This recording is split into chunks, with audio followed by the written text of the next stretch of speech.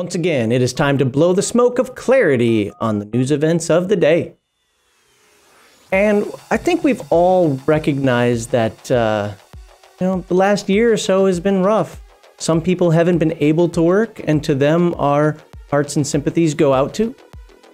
Other people have been stuck at home, and they're nightlife type people, and they're feeling trapped. Other people are allowed to telework, work from home, or they're entrepreneurs, and that's how they work anyway, or they're internet warriors, internet trolls. Oh, hey, gotta make a living, right? Anyway, it seems that there's a study out there that's saying that people are drinking more now that they're working from home. I wouldn't know anything about that. Nothing at all. But let's see what this study finds. Oh, look at that. It says study finds up there. Again, 100% yellow rated, yellow news card rated sources are what we use here. And I can't read that. It's too small. Right. For Americans working from home in 2020, it seems happy hour is starting a little earlier than usual. A new survey finds many people are nearly half of adults. Wait, a new survey finds many people are nearly half of adults working. Hey, an editor. Let's try that.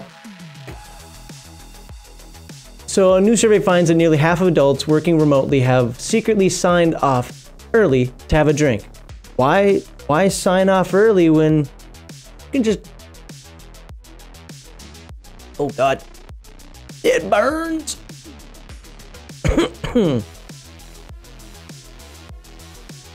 The survey polled 2,000 Americans, approximately 800 of whom are over 21 and working from home. So does that mean the other 1,200 are under the age of 21? Or just not working from home? Maybe a little clarity there. It'd be really interesting to find out that 16-year-olds are at home getting drunk. Don't do it, kids. It's not legal. And why only at home? If I'm at work, you better not be within 6 feet of me. What, are you gonna try to slap this out of my hand? Better be plastic, man. Ooh. So unless you got that 6-foot arm reach, I'm drinking at work too. 46% of those working from home have clocked out early to pour themselves a drink at least once during the time in quarantine. Another 45% of these respondents have even admittedly taken the liberty of having an alcoholic drink during the workday. Now, who could possibly want to do that? Conducted by one poll on behalf of HOPWTR, the survey discovered that 53% of those polled have been drinking alcohol more frequently during the lockdown. Well, first of all, you say this is a bad habit. How is this a bad habit? Alcohol is good for you, especially since you can't go outside and exercise right now. Everything's locked down. Alcohol, what, a glass of wine is good for you? If a glass of wine is good for you, obviously 10 glasses of wine has to be better for you, right? I mean, that's just math. If one is good, 10 is better. Keep drinking. And then you'll be healthy and you won't have to go outside and run around. More than 6 in 10 employed respondents, 1,400 people, shared that the virtual happy hours with their coworkers has increased their alcohol intake during the quarantine. Over half, 52% of respondents also said that they felt the need to drink while watching the news this year, and they average about 4 adult beverages each week. That's it? 4? I'm hitting 4 during this segment. Oh God.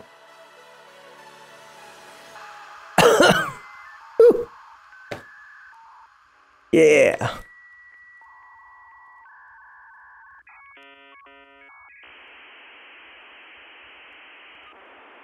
It's no surprise that 6 in 10 adults shared that they'll be trying to drink less for the remainder.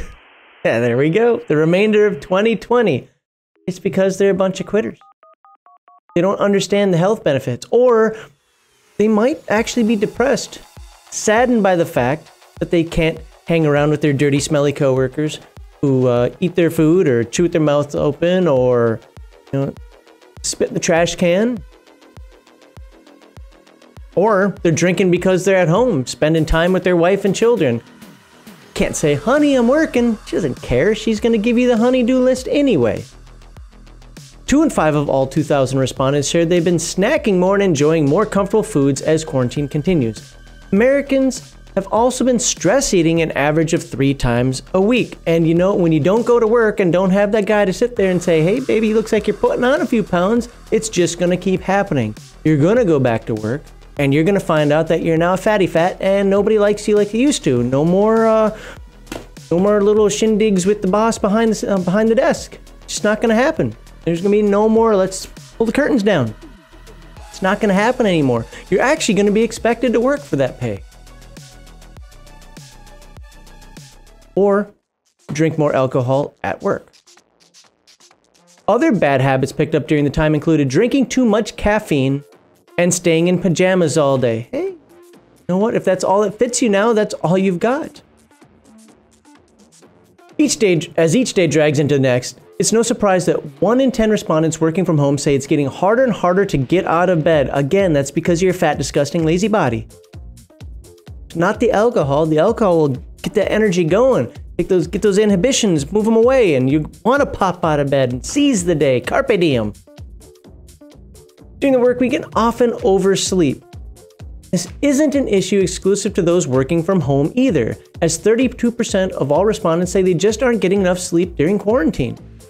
With all these bad habits adding up, 45% of the polls say they'll worry they'll never be able to snap out of these routines. I was that statistic, admits Hop WTR founder Nick Taranto. In a statement, I found myself reaching for one too many IPAs, putting on weight, waking up hungover more days than I could justify. I wanted to break the habit. When I couldn't find the healthy alternative beer, I decided to create it.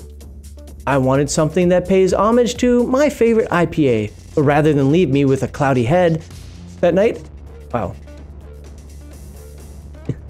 rather than leave me with a cloudy head that night, and the next day actually clears the brain fog because it's packed with nootropics rather than booze.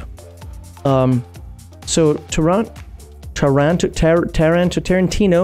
couldn't even commit to his own mental happiness. This is what's going on with COVID-19. This is what's going down with quarantine. This is what's going down with lockdowns, and this is what's going on with masks. Is people's mental health is fading away. This guy can't even stay drinking properly. This is why the American dream is dead. Entrepreneurship is gone. He made up a new word. Nootropics? That's a word he made up while suffering from sobriety. It's not even a real word. Look it up. You won't find it unless somebody scribbled it in the dictionary. As Americans look to the new year, 7 in 10 respondents said that they plan on starting 2021 with a clean slate to improve their health. Remember, a glass of wine is good for you. 10 glasses of wine is better for you. Also know that a clean slate means less productive coworkers, less inter-office hookups. And remember, sex is a good thing for the mind, body, and soul. Science has proven it. So if you don't have those inhibitions, how can you have the office sex? How can the boss have his way with that hot blonde secretary who now becomes a VIP somewhere without any experience? That is the natural order of things. Rich guys get hot women get great jobs. It's the circle of life. As it should be. Also, inter-office hookups are covered by every responsible insurance healthcare plan. It's just like massages and chiropractic, except for sex actually has science behind it. 2020 has been rough, so it's no surprise alcohol intake has increased. Taranto acknowledges But since this is going on longer than most of us imagined it would, and our levels of alcohol consumption aren't sustainable if we want to remain healthy. Well, build up that tolerance, buddy. That's all you have to do. Build up the tolerance. You can have more. You'll be healthier. It's just like working out. You know, one day you can only do 20 bench presses. Then you're adding weight on. Now you're doing only 15, but you're doing it with 100 more pounds.